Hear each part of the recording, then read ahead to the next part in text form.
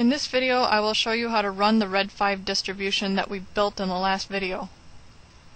So the first thing to do is to find the project where you built the Red5 distribution, right-click on it, and click on Refresh. And now you should see this new dist folder. This is where we built the Red5 distribution. And you should notice there's a red5.bat and a red5shutdown.bat. And we will use those to start the distribution and stop the distribution. Now before we run the distribution, we should stop the Red5 service if we have it running. So go to your administrative tools, double click on services, find the Red5 service, right click on it, and choose stop to stop it. And now go to your dist folder. This is the dist folder where your Red5 distribution project is, for the Eclipse project. That's the same dist folder as right here in Eclipse. Find the red5.bat folder and double click on it. And now it says installer service created, so we know that it worked.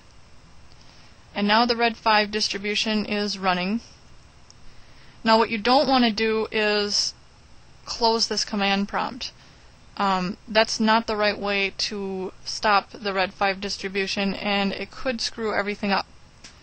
So what we want to do to stop it is to use this red5shutdown.bat.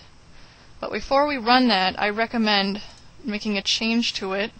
So open Notepad and then drag the red5shutdown.bat in there into Notepad, and then add a line at the end that says pause, and that will make it so that we can see the output in the command prompt, so we can make sure that the shutdown works.